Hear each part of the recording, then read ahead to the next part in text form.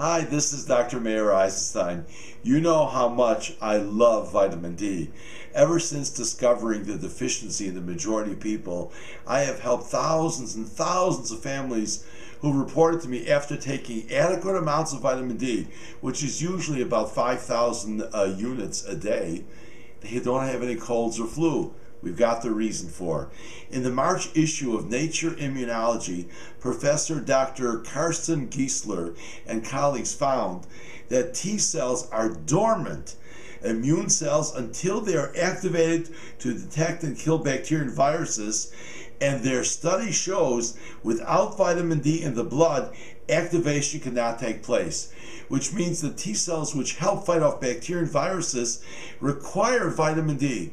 Boy, vitamin D for colds and flu, vitamin D for weight loss, vitamin D to lower cancer, vitamin D, and more vitamin D. Make sure you get your vitamin D. Well, you'd love to get it from the sun, but the reality is there isn't very much sun, especially up here in the north.